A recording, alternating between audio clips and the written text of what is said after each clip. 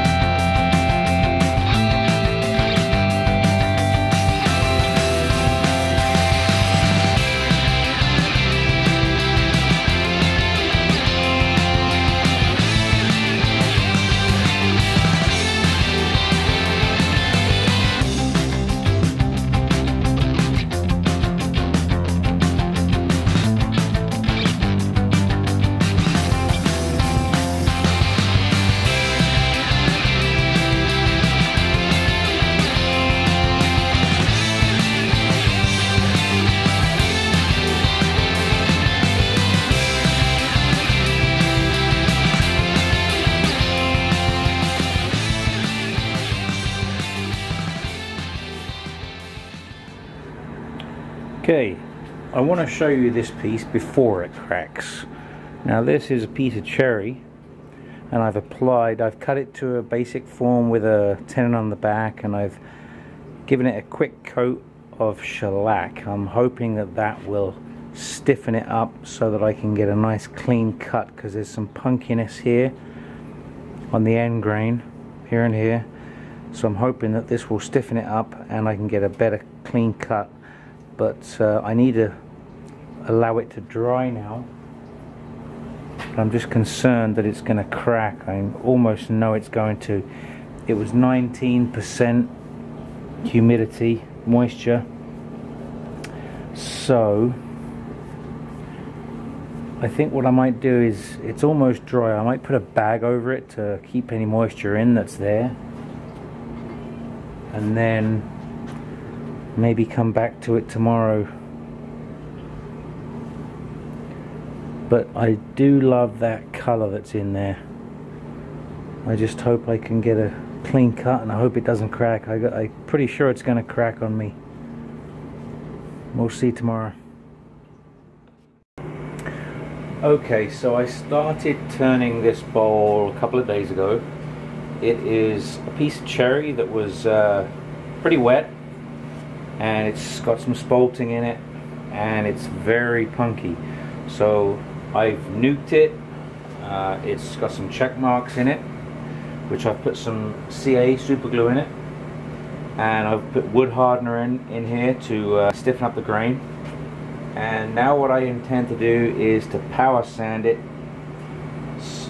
to get a nice finish, and I'm going to go down to 1600 grit and polish it, reverse chuck it, remove the tenon, and hopefully I can get something worthwhile out of it. Now it's got a chunk out missing right here, because it was particularly punky right here, so I may end up taking a little bit more out here around the rim. So let's see how it goes.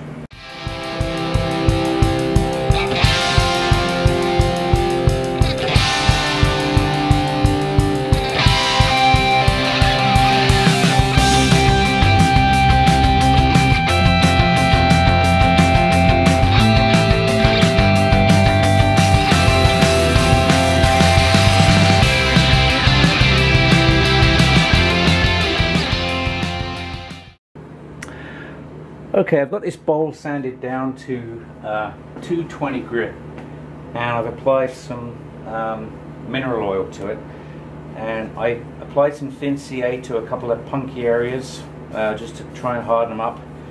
Now what I'm going to do is I'm going to sand at 320 grit, and I've got a mix of beeswax and tung oil here, which I'm going to apply as I sand, and hopefully that penetrates, and we'll see how this makes a difference.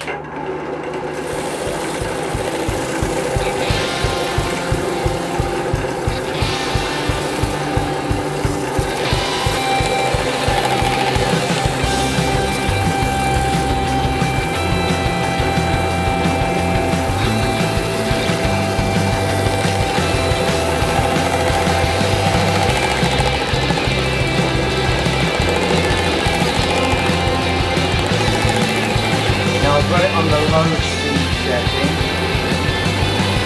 as slow as it goes.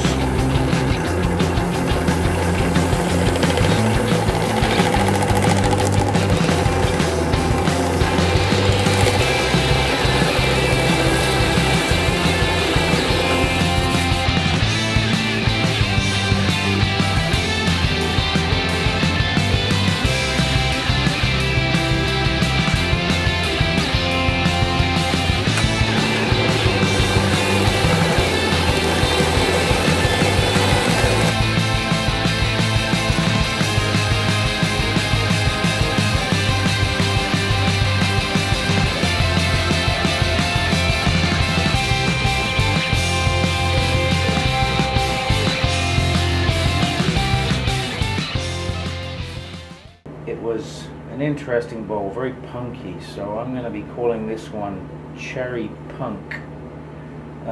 It's got some beautiful spalting in it. Very nice figure in this cherry. I'll show you the back side. What I'm going to do now is reverse chuck it in my cold jaws and turn off the tenon and finish the bowl. Okay, so this gives you an idea of the profile. Now there was a crack here that I filled with CA, and there's a couple of check marks around here which also CA filled,